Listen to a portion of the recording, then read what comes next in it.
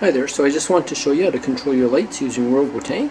So if we go to the controller here, you'll see we've got 16 different channels. Each of the channels put out a 5-volt pulse width modulation signal as default. You can convert that signal by running it into one of these little boards.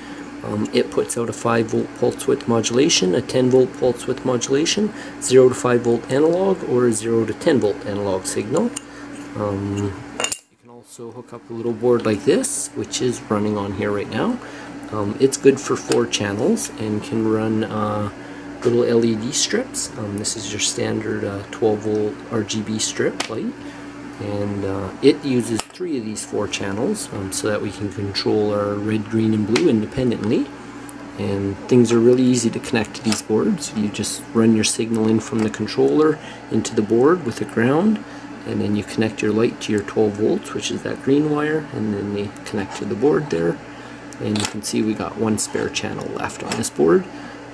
They're also good for dimming 12 volt DC fans or little water pumps, things like that. Each channel is good for 6 amps, so you can run many of these LED strips on each channel. You'll get no heat until you get to the 6 amp point, and then they'll start warming up, so that's why I rated it for 6 amps. So if we go to our display here, you'll see that we're running in the mid-sun light mode. And if we hit settings and go to lights, here's our 4 different modes for the day. We've got our moon, our low, our mid, and our high sun. Here's the setting for our mid-sun. So if we press moon, there's our settings for the moon, and our lights go to that setting. If we hit low sun, mid-sun, and high sun, so those are the 4 settings there. Over here we've got channel 9 to 16. If I press that, we'll get our other 8 channels here. The red is running on, or the LED strip is running on channel 14, 15, and 16. So if we move our slider, it'll run through the full range there. If we hit high end, it'll go to low end, and now we only adjust it from 0 to 255.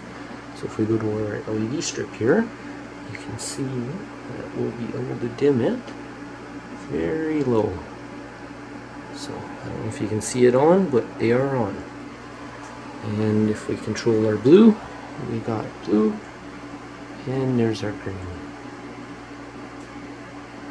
And so you can mix and match them, get different colors. Up here we've got a test mode button. If we press that, our lights will cycle through a 24-hour cycle in 1 minute. So you'll be able to see what you've set up. You'll see there's the white LEDs coming on as it hit the mid-sun mode. Because there's 4,095 steps, you get very smooth dimming. You don't have to worry about that. There's 6 different fades in a day. It'll go from low sun, or moon to low sun to mid-sun, mid-sun to high sun, and then high sun to mid-sun, mid-sun to low sun, and low sun down to moon. And so that's your full day. You can tell it to take 2 hours to go from moon to low sun if you want, or maybe stay at the high sun for 4 hours. There's really no limit. Because we've got 16 channels, most controllers or most aquariums don't need that many. So feel free to hook up all these and run them around your living room. Get creative. So yeah, what else do we got here? If we go back to our home page, we've got a lights button here. If we press that, we'll get a temporary light mode. So this is the 5th mode, so if you ever want to get creative and just you're in a mood for different lights, you can adjust them, hit set temporary light mode, it'll save it, and your lights will now be running in that mode. If we go to our home page, it'll tell you that it's running in a temporary light mode. So if any scheduled fades come along, they'll be ignored. To get out of here, you just press and hold the resume button. When you do that, you'll see the lights go back, controller beeps, and we are in mid-sun light mode again. So that's how you control your lights using Robo-Tank. Thanks for watching.